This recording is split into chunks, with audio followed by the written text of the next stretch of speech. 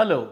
So let's recall that last time we defined the Fourier transform of a function in L1 of R, and we also discussed several computations of Fourier transforms. We did the Fourier transform of the characteristic function of -1, 1. It was 2 sine chi by chi. We discussed other examples such as the Fourier transform of 1 upon x squared plus a squared, which is related to the Cauchy distribution in probability theory, and we discussed the Fourier transform of e to the power minus ax squared. The most important example is that of the Gaussian. The Fourier transform of the Gaussian was another Gaussian. This is something that we saw right in the first chapter, but we again looked at it from a different perspective. We did this calculation using complex analysis. Now we shall introduce the Schwarz space of rapidly decreasing functions. This is a very convenient function space to work with. This Schwarz space is a subset of L1 of R. So all the elements in the Schwarz space will have a Fourier transform. So this is a convenient class of functions introduced by Laurent Schwarz in his influential work Théorie des distributions, Hermann Paris, as I indicated in the slides. This function space has the advantage that it is a vector space and is closed under differentiation as well as multiplication by polynomials. If you want a function space to be closed under differentiation, that means if I differentiate the function, it should again be in my vector space. So it must consist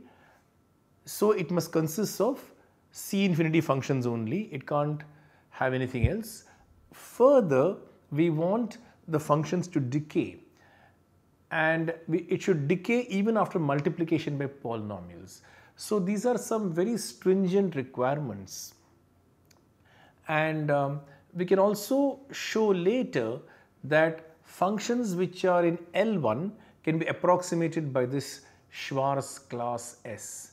In fact, this space S of rapidly decreasing functions is dense in LP of R for every P between 1 and infinity, 1 included, infinity excluded. And one first proves the results on Fourier transforms in S and resorts to approximation techniques. The situation is reminiscent of the proof of the Parseval formula, where in the context of Parseval formula, we first proved it for a convenient class of functions and we approximated it. Let's get to the definition. The space S consists of infinitely differentiable functions f of t such that for any natural numbers m and n, I differentiate the function n times and I multiply it by t to the power m. Then the result should again be bounded. So it should be bounded. So for example, taking n equal to 0 and m equal to 0, the function f of t itself must be bounded. Taking m equal to 0 and n equal to 1, 2, 3, etc., the derivatives must all be bounded.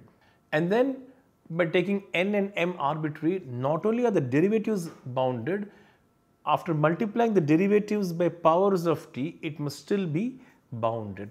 So there's a lot of demands. This class of functions is a very convenient class because of these decay properties. If this is true, then this is going to remain true when I multiply this by c and take linear combinations.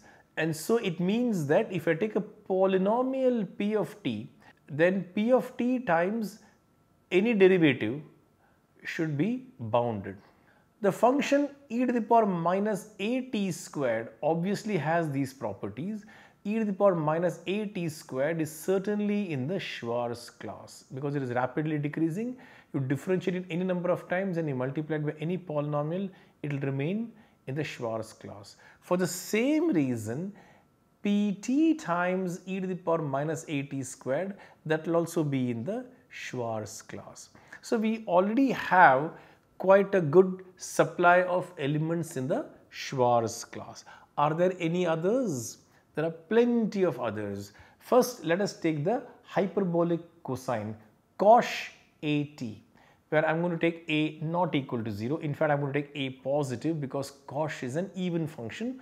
So I'm going to take cosh at. Cosh at grows exponentially fast. Cosh at grows exponentially fast. So 1 upon cosh at will decay to 0 very rapidly. Of course, one should be sure that cosh at doesn't vanish, because if it were to vanish, then I cannot take its reciprocal. But it's an easy exercise for you. Directly from the definition, you can check that cosh at does not vanish for any real t. Remember, a is already real, and so 1 upon cosh at is definitely a smooth function, and it decays very rapidly as t goes to infinity. You differentiate it any number of times and you multiply it by any power of t, it will decay rapidly. And so these functions cosh at inverse, they are in the Schwarz class. What about sinh at? 1 upon sinh at also has the same behavior as t goes to infinity. There is only one small problem, one tiny little problem we have to deal with. Where does sinh at vanish? A is real positive and t is real. Sinh at vanishes exactly at one value, namely t equal to 0. So 1 upon sinh at is not going to be smooth, it's not even going to be continuous. Multiplied by t. T by sinh at is going to be a smooth function, because limit as t tends to 0, t by sinh at exists, it is 1 upon a. So assign the value 1 upon a at the origin, and with this assignment, t by sinh at is an element of the Schwarz class. These are easy exercises for you to do. Some other examples of Schwarz class, some more exotic example. Here is one. Take the familiar gamma function. I hope you all remember the gamma function from elementary calculus courses. So take the gamma function gamma z. What is gamma z? Integral 0 to infinity e to the power minus t, t to the power z minus 1. This function is holomorphic in the right half plane. This function gamma z is holomorphic in the right half plane. So in the right half plane, I take a vertical line a plus it, where a is real positive and t is an arbitrary real number. In other words, I restrict the gamma function to a vertical line in the right half plane, take its absolute value and square it. Mod gamma a plus it the whole squared. That's an element in the Schwarz space S. And I leave it as an optional exercise. You probably want to use the Stirling's approximation formula or some other technique that you may think about. Some of the properties of S. If you take two functions f and g in S, then obviously f plus g is also in S. And take a function f in S, c times f is also in S. This class S is a vector space. It's very evident that this class is a vector space. But something more is true. I already indicated to you that if a function is in S, its derivative is also in S. If a function is in S and I take a polynomial pt, then the product polynomial pt times f of t is also in S. More generally, if you take two functions f and g which are in S, then the product f into g is also in S. Here, of course, polynomials are not in S, they are special. They are special cases where the product is in S. Instead of a polynomial, if I replace it by e to the power t, answer is false. It is not true that if f of t is in S and I take the exponential function, e to the power t times f of t is in S. You have to find a counterexample. For every f of t in S, you take the absolute value of f of t and integrate it over R, and that is finite, and so elements of S are absolutely summable. They are in L1 of R, and the Fourier transform is defined for every function f in the Schwarz space S. Now we are going to show that if you have a function f of t in S, then the Fourier transform also lies in S. This is one of the most pleasant features about the Schwarz space, that it is invariant under Fourier transforms. Now you might ask, what happens with L1? Why can't we take a function in L1 and look at its Fourier transform? Let us take a simple function in L1, the characteristic function of minus 1, 1. The characteristic function of minus 1, 1. What is the Fourier transform? Is the Fourier transform again in L1? No. So I have given you a simple example of a function in L1 whose Fourier transform is not in L1. So this is the problem of working with L1. L1 is not very convenient to deal with when it comes to Fourier transform, whereas S is very convenient. This Schwarz class is very convenient. It is invariant under the Fourier transform. Also, let us look at the list of examples of Fourier transforms that you have computed. Try to find some eigenvalues of the Fourier transform. Try to find some of the eigenvalues of the Fourier transform looking at the examples. The Fourier transform maps S to S. The Fourier transform is a linear transformation from S to S, and so it's of interest to know what are its eigenvalues. I can give you another exercise. We know that cosh AT inverse is in S. Try to find the Fourier transform of cosh AT inverse using complex analysis, using Cauchy integral theorem. Try to find the Fourier transform of this, and we can see whether there are more eigenvalues and more eigenfunctions, and we will get all of them very soon. The first theorem, if f is in S, we know that the Fourier transform is also in S, but we have not proved it. We just stated it, but we need to look at the proof of this. First thing is, let us write the definition of the Fourier transform. F hat of chi equal to integral minus infinity to infinity e to the power minus it chi f of t dt. Let us differentiate under the integral sign with respect to chi. Differentiating under the integral sign is permissible because when I differentiate under the integral sign with respect to chi, each time I differentiate, I am going to pick up power of t and a constant. Constant of course comes out of the integral, and these powers of t will get clubbed with this f of t, but f of t is the Schwarz class, so t to the power n times f of t is also in the Schwarz class, so t to the power n f of t is in L1. So this differentiation under the integral sign is permissible. And now let us write the integrand as e to the power minus it chi t to the power n f of t 1 plus t squared into 1 plus t squared inverse. The bracketed term is bounded in absolute value, and so we multiply by minus I chi to the power k, multiply by minus I chi to the power k, and we put one I below, and we say that this is equal to minus 1 to the power n integral minus infinity to infinity d dt of e to the power minus it chi t to the power n f of t dt. Integration by parts and using the fact that the derivatives of t to the power n f of t also lie in S, we conclude that chi to the power k dn f hat of chi is also bounded for every nk. So what we have done is that we have differentiated the Fourier transform n times and you multiplied it by chi to the power k.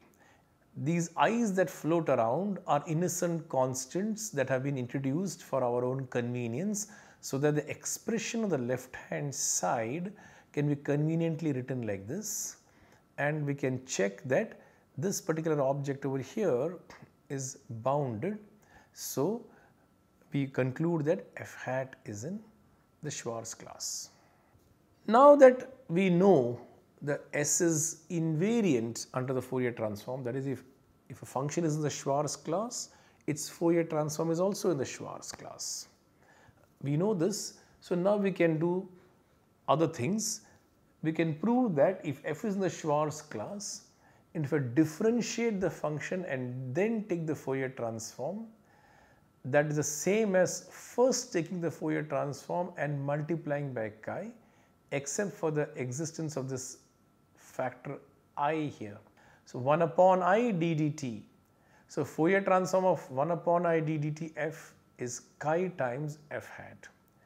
On the other hand, if I first multiply by the independent variable and I take t ft and then take the Fourier transform, it is minus 1 upon I dd chi f hat of chi. So these two formulas go hand in hand.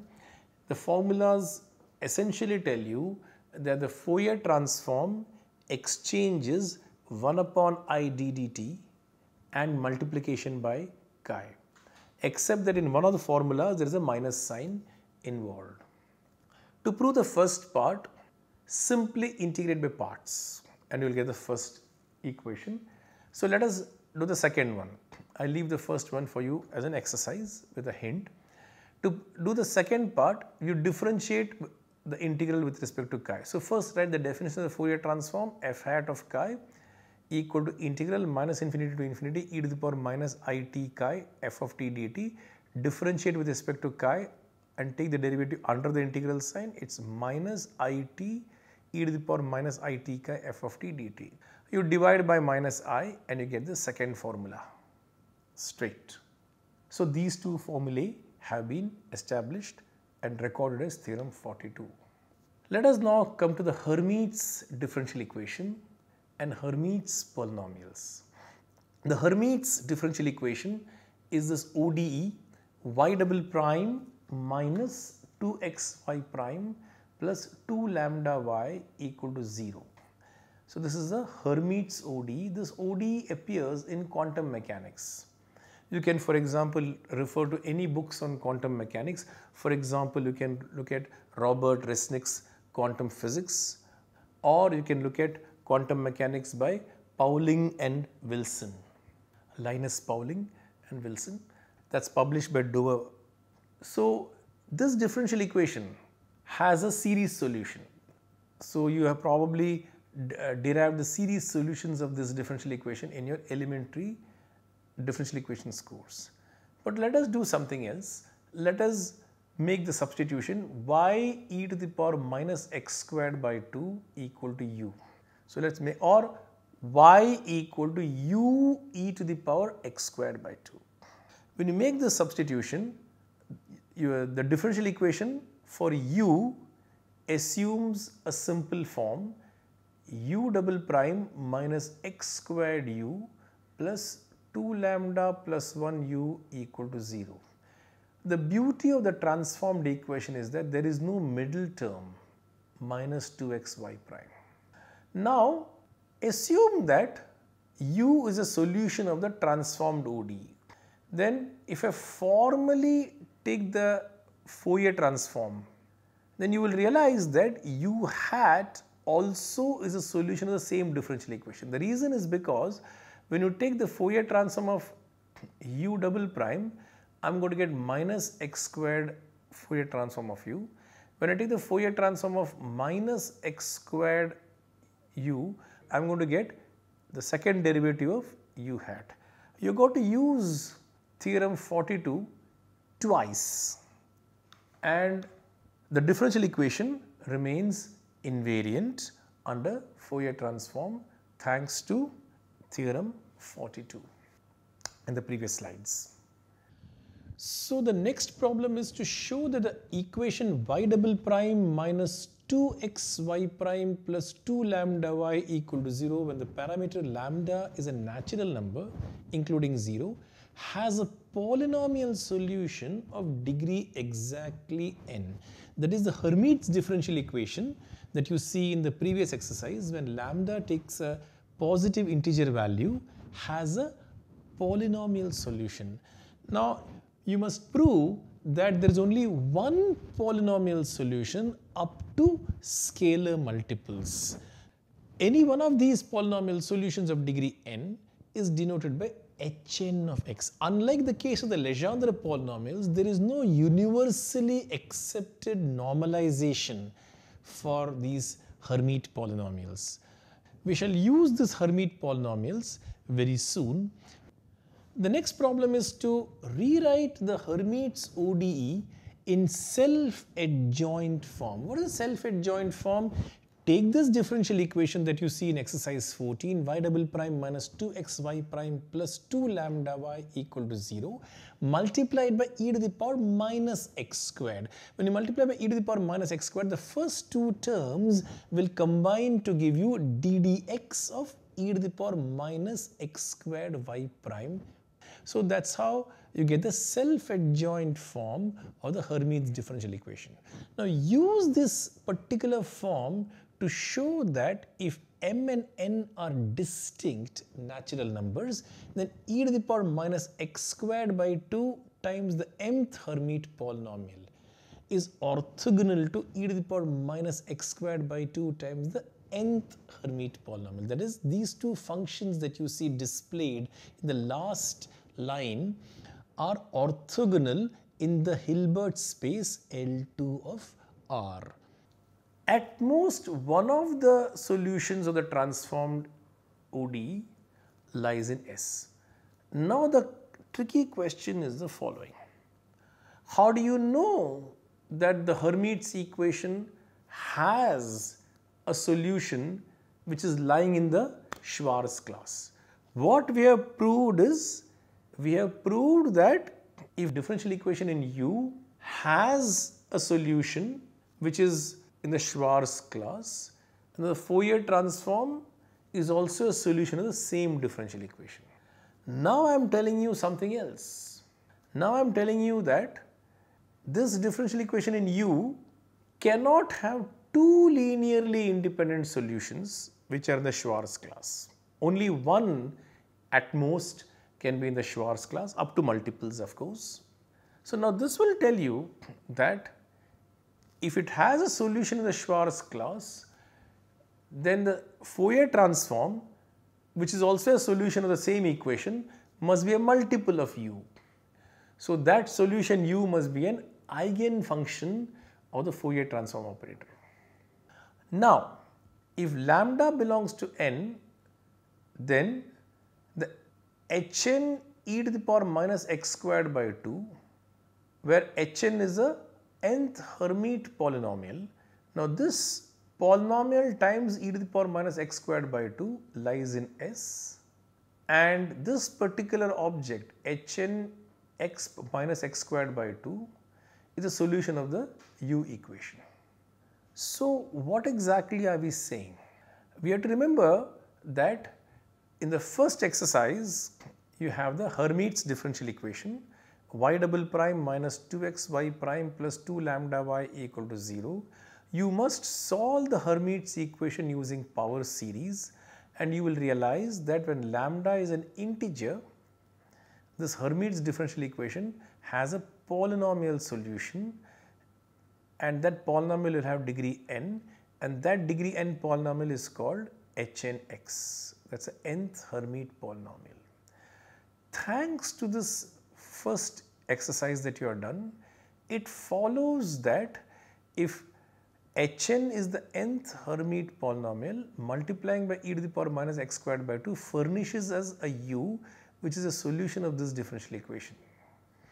So this differential equation is invariant under the Fourier transform, and it has a unique solution in the Schwarz class. Therefore, Hn e to the power minus x squared by 2 and its Fourier transform both satisfy the same differential equation. So Hn e to the power minus x squared by 2 Fourier transform must be a multiple of Hn e to the power minus x squared by 2. In other words, we have an eigenfunction of the Fourier transform operator. Okay, now what about solving exercise 16? How do you show that there is at most one solution of this U equation in the Schwarz class? you use the Abel-Liouville formula. You use the Abel-Liouville formula. What is the Abel-Liouville formula in elementary differential equation? Y double prime plus Pxy prime plus Qxy equal to 0. Second order ODE. Take the Wronskian W. Take the Wronskian W. Then you got a differential equation for W, right?